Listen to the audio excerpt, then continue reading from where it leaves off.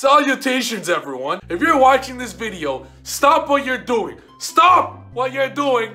Arat, I would like a round of applause for Pendulums for winning YCS Ghent. Good job. Good job to Johannes, I forgot your last name, for winning YCS Ghent with Pendulums. And you had a little of a Lunarlight Orcust engine in there, but then that's when it really hit me. What if I just built pure Pendulum Orcust without the garbage Lunarlight cards and just Pendulum cards? Pendulum Orcust, baby! So with that being said, hit the subscribe button, smash the like button, and let's get straight into the video. Good morning, good afternoon, good night, in whatever time zone you're watching this in. You're welcome. You're welcome for the greatness that is about to be bestowed upon your very existence. Pendulum Orcust. The best version of Pendulum, the best version of Orcust, the best version of Pendulums in Yugioh, and the best version of any deck in the game. So without further ado, hit the subscribe button, pay close attention from now all the way to the very end, and you're gonna witness the theory behind the deck, the main combo behind the deck, and the deck list at the end. But don't miss this part, it's important. So without further ado, let's go. I'm gonna show you guys right now, just a typical game. Going first, again, this is not gonna prove anything going first, but it's more so to show you guys the combo of the deck and what to do through hand traps and the theory behind it, which is huge. So pay close attention. It is not your typical Pendulum deck. There's a new game plan here. You can even see here, we literally break with the crescendo, but what you guys gotta understand is this. The way that the Pendulum deck is built, all right? When you look at Lunarlight Orcust, and pay close attention here, this is the theory on why people play Lunarlight Orcust, why Cyber Dragon Orcust, etc. They do it because it does what pure Orcust does, plus it's better going second, it does stuff going second, and it has more cards that Mermaid cannot be hand trapped by. So what do you get in Pendulum?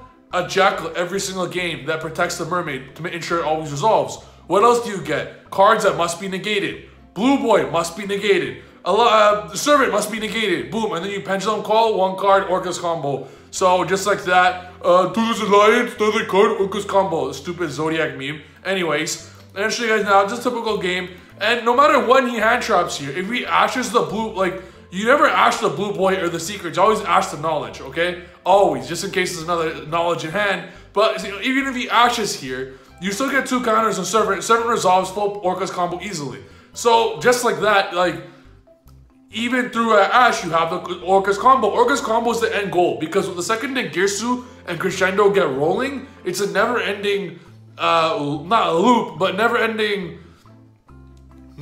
greatness that you get every single turn until the duel's over. So the second you set up the Orcust combo with Pendulum summoning and Demon and Jackal every turn, your grind game is now so high, so highly powered as opposed to normal Pendulums, that it offers something that Pendulum doesn't have, which is a grind game. Good Pendulums. Now, bad Pendulums can do a grind game, but they don't have a good first turn. So this basically gives you a crazy first turn, crazy going second, crazy through all interruptions and hand traps because there's so many lines of plays. So like, what are you gonna hand trap? Are you gonna save your hand trap for the Orcust combo? What are you gonna do? You even dead drew a Jackal and a gate 0. It doesn't matter. Like, it literally doesn't matter what you draw. It doesn't matter what hand you have. The whole deck is built around a bunch of one card Orcust combos, and a Pendulum summon equals Orcust combos. So what are they gonna waste their hand trap on? And it's a cool OTK. And you could, with Dragon Caller, by the way, you could guard Dragon, you could Orcust combo first, and then guard Dragon combo. And I'll teach you guys how to do that as well in the video. So pay close attention. As you see, man, I'm gonna fast forward the rest because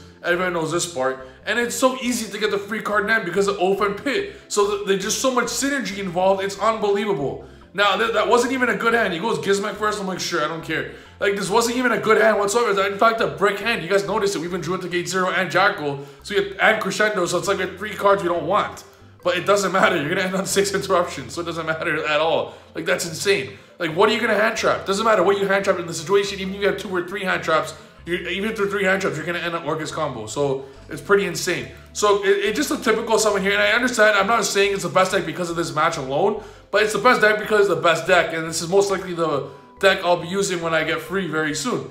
So here you go. We play Hot Red here because it's a dark. So you could Orcust combo and then Guard Dragon combo and end in a Hot Red, which is crazy. So even you could Orcust combo first and then still Guard Dragon combo at the end, utilizing Dragon Caller, making Galatea sorry, not Galatea, making a skeleton a dragon, and making symbol skeleton dragon, you can still Orcust combo. I'll show you guys the combo at the very end of the video, but it's absolutely insane. Like that's why you play this is Hot Ride instead of Vortex, because you could still, and Vortex is a win.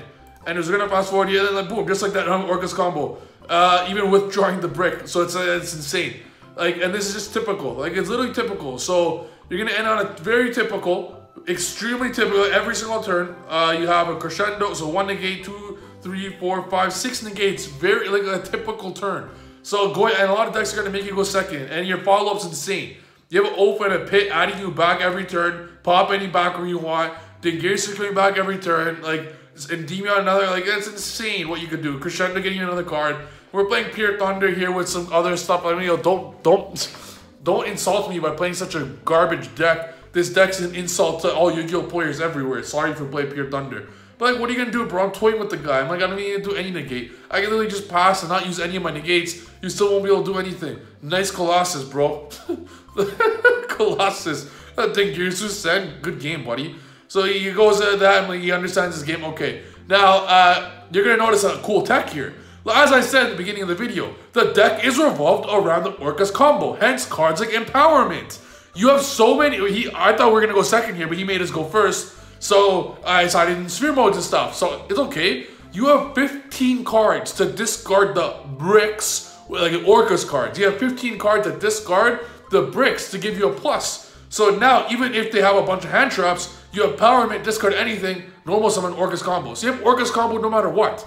Orcust combo is a be-all, end-all, okay? You could go Electrum, negate Electrum, negate the cards like a Guard Dragon combo, negate Servant, negate Blue Boy. They can have 4 interruptions, and they could still, doesn't matter, because through the 4 interruptions, you're still gonna Orcust combo. They're gonna need 5 interruptions to stop you, and sometimes even that is not enough if you have the right hand. So, that's also why you play Empowerment. So now, the bricks per se are never bricks, because you just discard so many of the bricks to make sure you have no bricks. It's absolutely insane. There are no bricks in this deck. The only bricks you'll see is in the entire meta, aka any hand of Salamangreat. Every hand of that deck is a brick. Their combo, their best combo is a brick. It does nothing. Their best combo gives you 1 negate.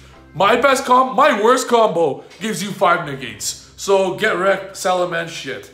Now, anyways, we're gonna keep going here. Even with the garbage hand, we had basically all low scales. You're still gonna end on the same board essentially as last game.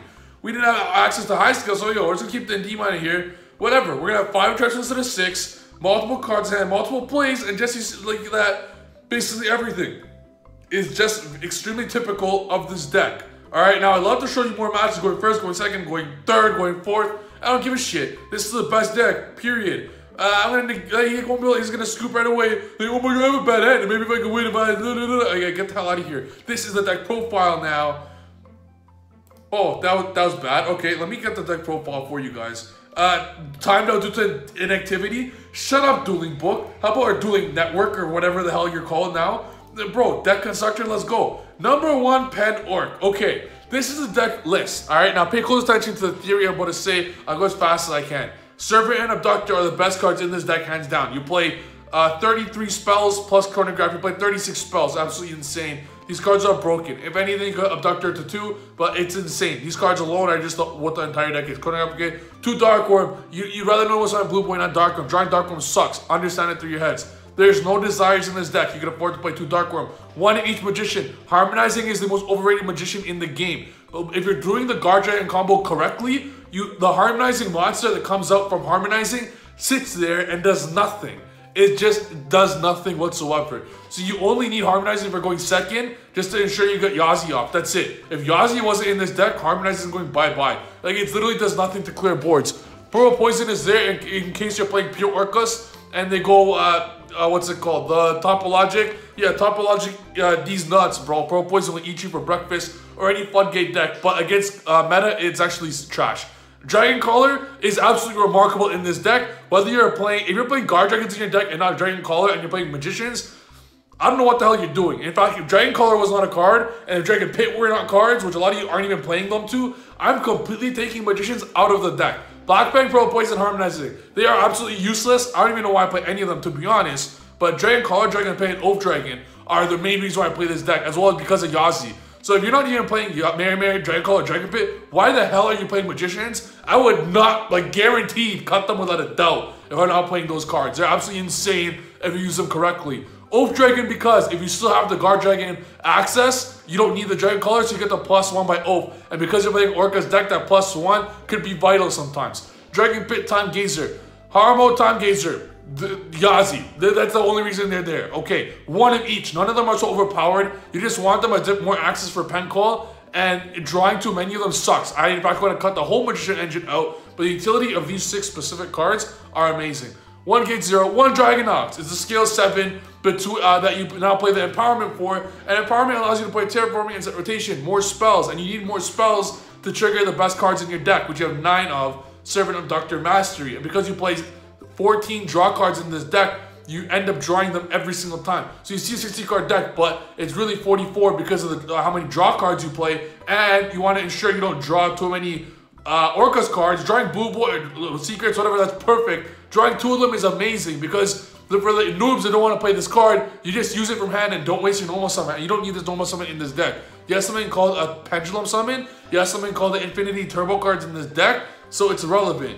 You're going to keep going here. 1 Demon, 1 Jackal. Okay, 1 Mirror. I still don't know why you guys don't play it. Even with Orcust, I still play Mirror. Yazi, the fact that Harmonizing can go into it, as well as Destrudo, as well as half your deck to send that card, it's insane, and by itself wins games, especially when Dragon Caller makes a dragon. Insane.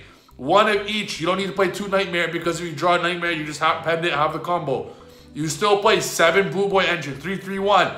If you don't play this engine, you are play Servant. You are absolutely fried. Please do it. The ones who tried it before and don't like it, you don't like it because you'll see in your hand you only have a Chronograph and a Blue Boy. You have no other turbo card. So you have one Chronograph, you use Blue Boy, you draw into no turbo cards, like, oh shit, now I can't make Electrum. You gotta understand that in those situations, you don't always have to normal summon the Blue Boy.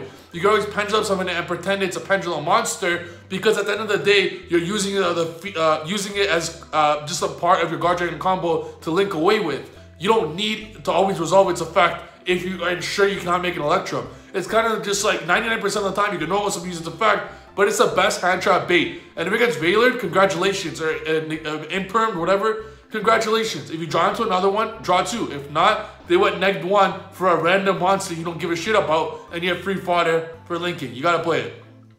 All the draw cards, no Desires because Orcust combo. 3 Master, 1 Foolish, 3 Shrine. Ravine. Now, because of Destrudo, you have so many more Orcust combo. Turbo card, Turbo card, Turbo card, Turbo card, Turbo card, Turbo card, Turbo card, baby. So now, and you get interrupted up the ass, you have your 6 field spells to extend your play no matter what. So even if it seems like all hope is lost, it's not. Because even the most bricky of brick hands ensures you're gonna Orcust combo through hand traps regardless, even with the brickiest of brick hands. So you need to play them, and the more field spells the better, because you resolve the best cards. 6 pen calls. Again, look at this. 6 pen call, 6 field spell, which discard. That's 12. 3 allure, 15. So you have 15 cards that get rid of cards that are bricks per se. So now if you draw, let's say, 2 Orcust cards or something, you have 15 cards to discard them, and you always need to save 1 card anyways in your hand to discard a Mermaid. So you're supposed to have 1 brick card in your hand. And guess what? When you play Pendulum Magicians, you have 50 brick cards in your deck. Look at this, okay? Magician, Monster, Pendulum. Let me show you something, okay? Black Fang, here's what its effect says. Once per turn, you can target 1 Gemini Garnet, because that's what this card does, and it's the ultimate wizard in terms of attack and defense that does nothing. Nothing! Guess what? Guess what? Hey, Purple Poison does nothing! Harmonizing does nothing! They all do nothing! Why the hell are you playing them? Like 1 of each for utility. Okay, Black Fang literally does nothing. Why do you guys play 30 Magicians? It's beyond me. Anyways, those do nothing. They equal gate zeros. They equal gate. Drawing 1 of these does the same thing. But because you play 15 discard card, at the worst case scenario, Harp Horror, at the worst case scenario, it becomes a Black Fang Magician. Best case scenario, it OTKs your opponent and gives you 5 negates. So, learn from the Pen God. Next, side deck. 3 Sphere, 2 Lava, 3 Super Poly, 3 Dynamaster, 3 Reboot, 1 Cyber Venom. I'm testing this out right now. You could, against Thunder decks, you have 11 cards, against Crazy Combo decks, you got 11 to side if you really want to. Against back, you got 6, but this deck obliterates back row, so you don't need to put too much versus them, but you already have 6 of them for back row. And all 6 stop shit like anti-spell or floodgates, and combo gets destroyed from this as well. Alright, extra deck.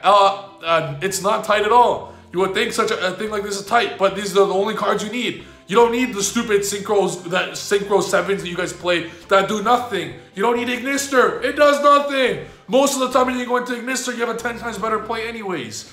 Or Dark Rebellion, any Dark Rebellion extra deck card. Get out of my face. Electro, BCOM, LP, Triple Burst, Agar Pain, Seal, Hot Red is there because you could Orcust combo and then Guard Dragon combo because LP and Triple Burst and Agar Pain are all darks. So you don't end up on the Seal, but you could easily end up on a Hot Red and a Boral Sword when you have a brick ass hand with the Orcust save your ass. Use Dragon Color to target a skeleton, make it a dragon, and you could still Orcust or Guard Dragon combo after you Orcust combo. So you could end on a Galatea and a Hot Red, like through like we're talking just a normal, typical Orcust combo. So your opponent negates everything. And then out of nowhere, Orcust combo, which your opponent doesn't see coming, because let's say you empowerment, whatever, get rid of a card, okay? Orcust combo, and then you Dragon Color, Dragon Skeleton. I'll show you guys a combo in a later video, but you end on Hot Red and Galatea through a typical Orcust combo with still having Dingirsu in graveyard from the skeleton or whatever. Okay, for next turn. Okay,